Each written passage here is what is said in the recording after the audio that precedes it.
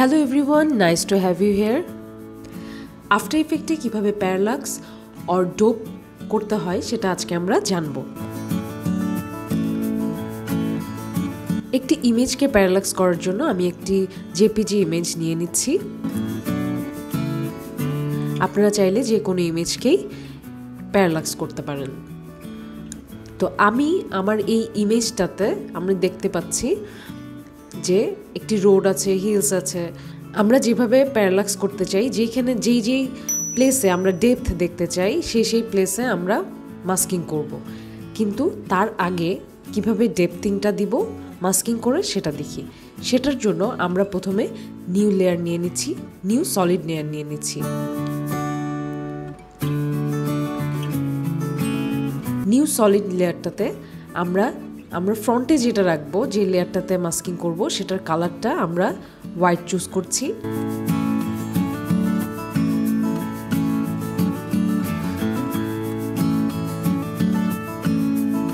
Toggle visibility দিয়ে দেখে নিচ্ছি যে আমাদের ঠিক আছে কিনা। সো এই লেয়ারটাতে আমরা এখন মাস্কিং করব।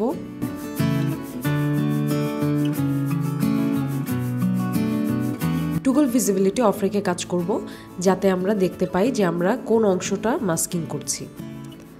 সো প্রথমে আমরা সামনে রোডটাকে মাস্কিং করছি। মাস্ক অপশনে যে আমি এখানে ফেদারটার অ্যামাউন্টটা দিয়ে দিব around 45 is good for me. আপনারা চাইলে কমিয়ে বাড়িয়ে নিতে পারেন আপনাদের ইমেজ অনুযায়ী। সো এই অংশটা আমরা ডেপথের অংশটা আমরা সিলেক্ট করা হয়ে গেছে। আমরা আরেকটা সলিড লেয়ার নিচ্ছি এবং এই সলিড লেয়ারটাতে আমরা যেটা করব, আমরা যেই কালার টোনটাতে মাস্কিং করব সেকেন্ড লেয়ারটাতে আমরা তার থেকে একটু ডিপ কালার চুজ করব আর একটু ডার্ক কালার চুজ করব। সো এখানে আমি হোয়াইট থেকে একটু ডার্ক কালার চুজ করে সেটার আবার টুগল ভিজিবিলিটি অফ করে আমরা সেখানে সেই এরিয়াটাতে মাস্কিং করে নিচ্ছি। সো আমরা আগে রোডটা করেছি এবং এখন পিছনের অংশটা মাস্কিং করছি। সো এটা প্রথমে যারা শুরু করবেন তাদের জন্য একটু ক্রিটিক্যাল মনে হবে। আমি তাদের রিকোয়েস্ট করব লাস্ট পর্যন্ত ভিডিওটা দেখতে, যে এটা আসলে ফাইনাল কি কাজটা হয়। সো সেমভাবে আমরা কিন্তু সেকেন্ডটাতেও মাস্কিং ফেদারটা 45 করে নিয়েছি। এখন থার্ড লেয়ারে আমরা আরেকটু ডার্ক শেডে চলে যাচ্ছি। ডার্ক শেডে এই অ্যামাউন্টটা আমি রাখলাম।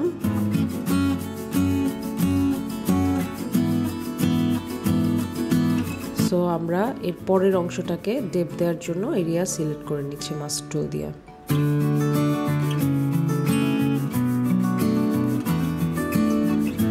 আমার ইমেজ অনুযায়ী কিন্তু আমি ডেপথটা দিচ্ছি। আপনারা যে কোনো ইমেজ করতে পারেন, পোর্ট্রেট করতে পারেন অথবা ল্যান্ডস্কেপ, এটা আপনাদের চয়েস। আমি প্রত্যেকটাতেই মাস্ক ফেদার 45 রেখে দিচ্ছি।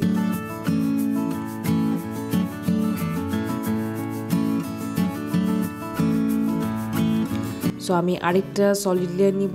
সলিড লেয়ার নিয়ে এটাতে একদম আমি ব্ল্যাক কালার করে দিচ্ছি। এখন আমি লেয়ারগুলো লাইট থেকে ডার্ক শেড ওয়াইজ আমরা সামনে থেকে পিছনে যে মাস্কিংগুলো করলাম সেই অনুযায়ী লেয়ারগুলো সাজিয়ে নিব। সো এখানে আমরা দেখতে পাচ্ছি আমাদের মাস্কিং করা লেয়ারগুলো।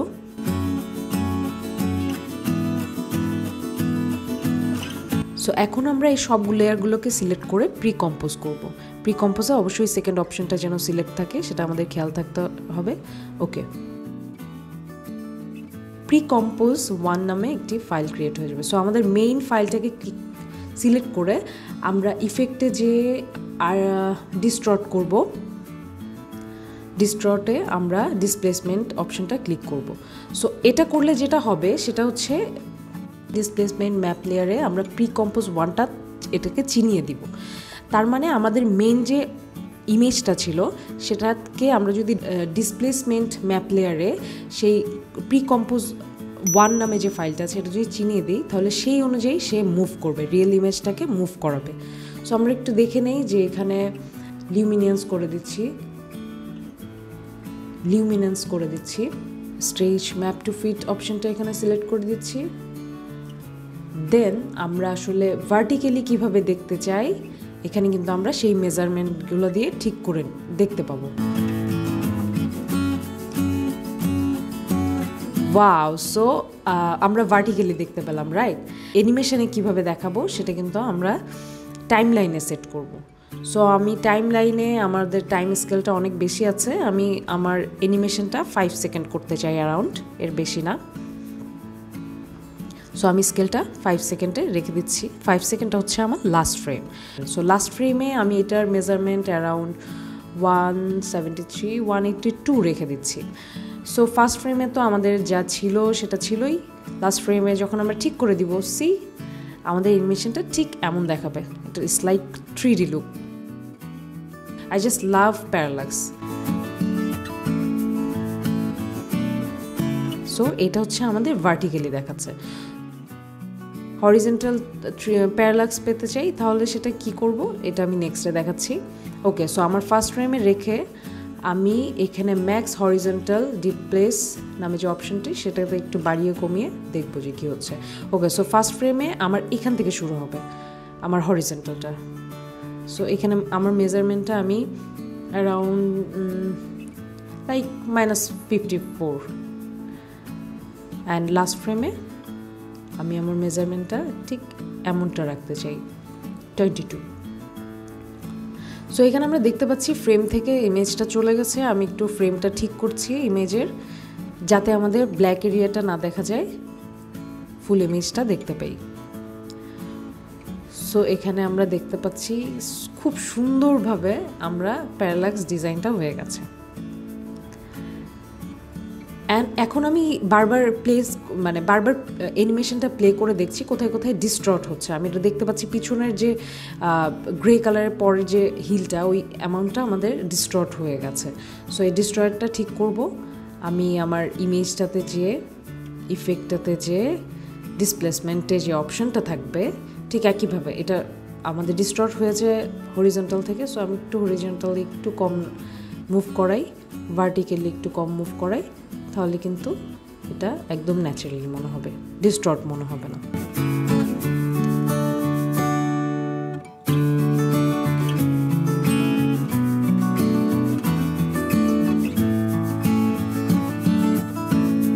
So wow, that's the parallax mode, or you can say dope.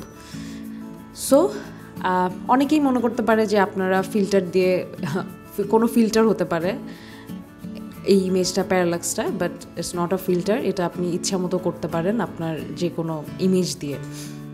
After ইফেক্টে আপনারা যারা বিগিনার আছেন তাদের অনেকেরই কোশ্চেন থাকতে পারে, মাস্কিং কি, অথবা আমি এখানে ফেদার দেখালাম এটা কি, অথবা বিভিন্ন ইফেক্ট আমি যদি দিই, লেয়ার নিচ্ছি সলিড লেয়ার, এগুলো কি, এগুলো আপনি জানেন না।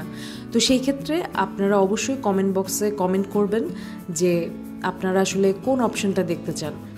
এছাড়াও আমি প্রাইমারি যারা বিগিনার আছে তাদের নিয়ে আমি নেক্সট ভিডিওগুলো বানাবো। এটা একটু মিড লেভেলের প্যারালাক্সটা আসলে মিড লেভেলে যারা আফটার ইফেক্টে, তাদের জন্য সুবিধা কাজটা শিখতে, অথবা যারা বিগিনার লেভেল, প্রাইমারি লেভেলগুলো শেষ করে এসেছে তাদের জন্য। তো অবশ্যই আপনারা আমাকে জানাবেন, এবং প্যারালাক্স করতে গিয়ে যদি আপনারা কোনো প্রবলেম ফেস করেন অবশ্যই কমেন্টে জানাবেন, আমি সেটার সলিউশন দেওয়ার চেষ্টা করব প্রত্যেকটার। Thanks for watching and welcome for my next videos.